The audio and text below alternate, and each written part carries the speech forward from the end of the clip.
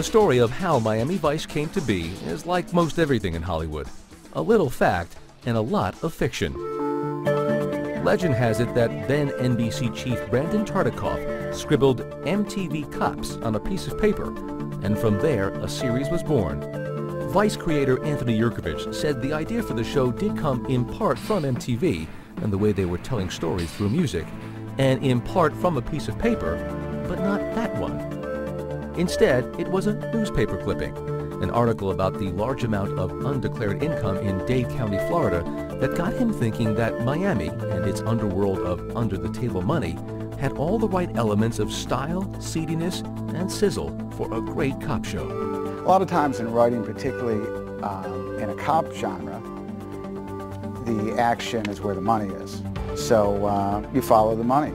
And as cause and effect of all that cash, you've got episodes and episodes worth of illegal activity. So where else can a big city player find a good time in a town like this? Everywhere. If Miami doesn't have it, nobody's thought of it yet. Yerkovich wanted his cops to work undercover, but he needed a way for them to blend in with the high-living lowlifes they were investigating. He got inspiration from a federal law that allows the government to seize any property used in a crime, even, say, a Ferrari sports car. And allowed me as a writer to create a couple characters who were cops, you know, making a measly 35 G's a year, and give them access to all the toys they needed to pass as high-level players in the, Miami underworld. I'm going to be wearing an Armani blazer. You're going to be wearing a wire.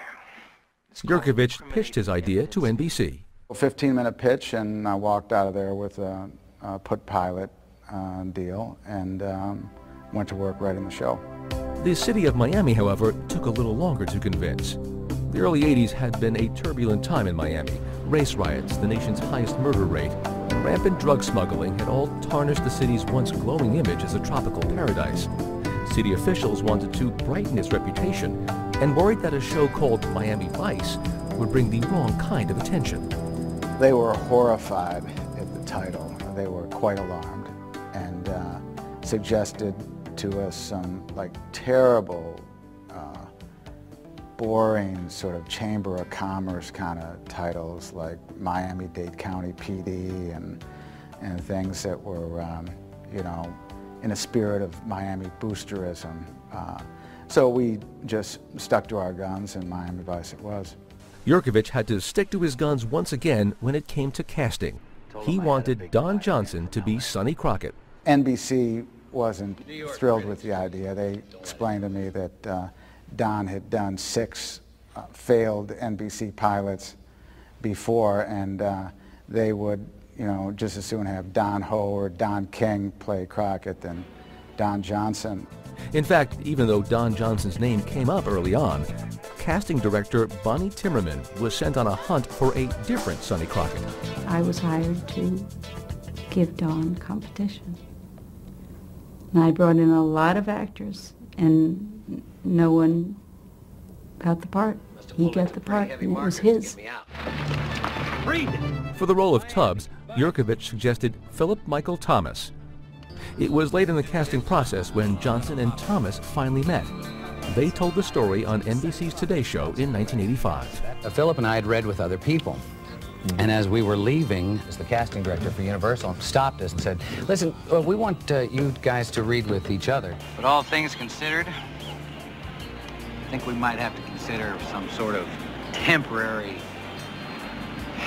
working relationship. They were a great couple on screen, and they worked. And that's what the magic is in casting. The rest of the cast was unique too, reflecting Miami's diverse culture. For the first time in primetime, a substantial number of roles opened up to minority actors, playing good guys and bad. Raul. Miami Vice was new and fresh in other ways as well. This is how NBC promoted the show to its affiliates in 1984. The cop show just graduated to the 80s. The series' heroes were a major departure from the touchy-feely type of characters Yerkovich says were big on TV up until then. I created Crockett and Tubbs as a reaction to You know, that sort of cloying pop humanism of the late 70s and early 80s. Characters like Ed Asner and Lou Grant and the entire cast of MASH. Their outfits may have been full of color, but when it came to right and wrong, Crockett and Tubbs only saw black and white. You committed a felony.